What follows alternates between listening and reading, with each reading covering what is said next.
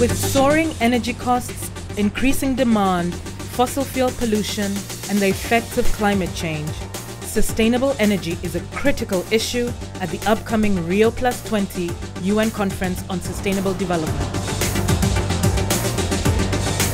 We already have a certain energy system in place, and it takes a lot of political commitment and will and imagination and investment in the alternatives to shift the balance towards something that's clean and safe for the future.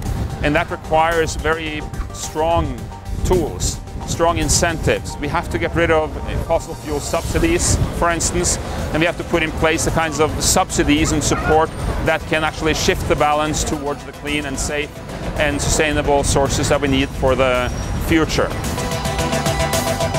Energy consumption is the single largest contributor of greenhouse gases, accounting for 60% of emissions globally.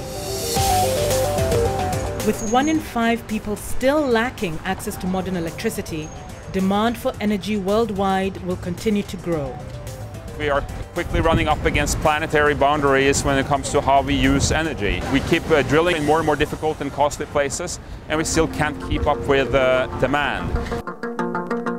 3 billion people use wood, coal, charcoal, or animal waste as fuel for cooking and heating.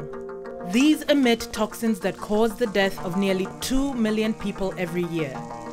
1.7 billion people have no access to electricity. 2.7 billion still rely on traditional means for cooking and heating. We need to come up with a different way of producing and consuming energy. It's critical for sustainable development.